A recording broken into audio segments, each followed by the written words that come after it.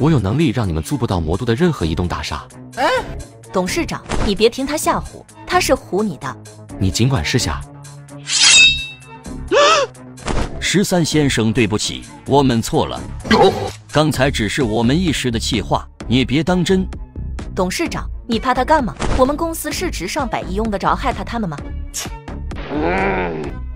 你这个蠢货还不看清局势吗？你被开除了。13先生，您看这样满意吗？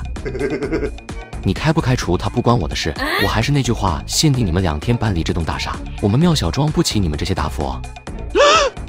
13先生，还没听清楚吗？用我说第2遍吗？小米，刚在门口外面的时候，我已经给过你机会了，是你不珍惜。13先生，请再给我一次机会，我一定改正。有些机会错过了就不会再有了。姐夫，帮帮我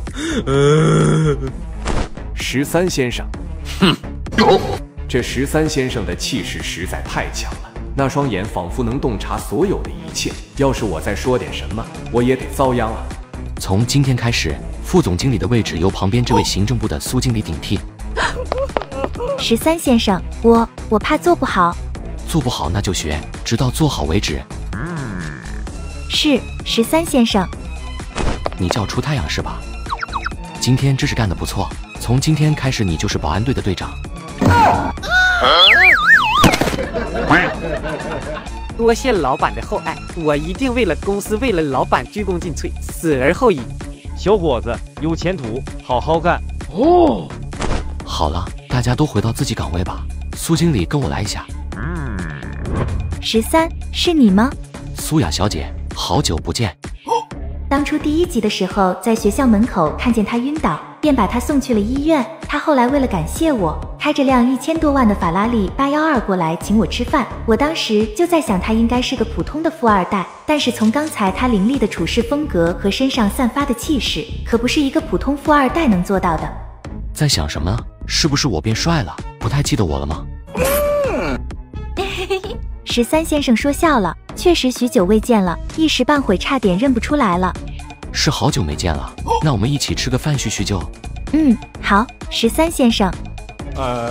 咱们是校友，你也算救过我，不用那么见外了，还是叫我13就好。13。亲爱的，我的化妆品快用完了，我想多买几套备用。随便买，你老公我有的是钱。谢谢亲爱的。苏雅。嗨，梅丽，好久不见。你怎么也来这里？我们过来这边餐厅吃饭，你们这是要回去了吗？没有呢，我男朋友说还要给我买，真的很讨厌。我都说了这里的东西死贵死贵的，去其他商场或者去网上买就好了，可他就是不听。非说哪家贵就买哪家的，什么国际大牌贵他就买什么牌子的，真是一个败家爷们。能在从小就比自己漂亮，学习比自己好，家世比自己好的苏雅面前这么痛痛快快装一把，别提多爽了。慧慧，我这不是为了让你开心吗？你说你不就是开了个公司吗？能有多少钱够你这样糟蹋浪费的？不就是上个月赚了几千万吗？怎么就这么奢靡浪费，让我姐妹笑话了？这个可是我的错，我的错。不过下次再逛Oh my god，我还是要给你刷爆信用卡。你们果然是什么天造地设的一对啊！这波装的有点过了，不过我还是给你们打满分。会不会说话的你？不好意思，没什么文化。苏雅，这个傻大个不会是你男朋友吧？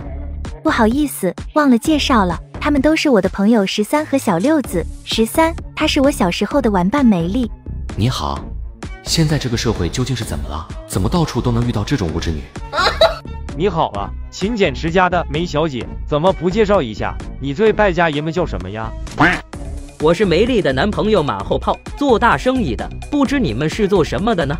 我们啊，哪里忙就去哪里。那就是没有固定的工作咯。也可以这么说吧。兄弟，不是我说你，你这样可不行。没有固定的工作怎么赚钱？怎么养活自己？怎么追女朋友？这就不是你该操心的事了。王导演，一切都准备好了。我也一切 OK。好，今天我们番茄首富栏目组与欧麦嘎商场合作推出一期新节目——鲜豪大挑战。就是我们要给予今天全场花钱最多的顾客鲜豪冠军的称号，并且由欧麦嘎商场承担他今天的所有开销。也就是说，只要这个鲜豪花钱排名第一，他今天就可以白拿。我的天，这一期的鲜豪大挑战居然这么刺激！只要今天在欧麦嘎商场花钱第一名，就可以免费白嫖。哈哈哈。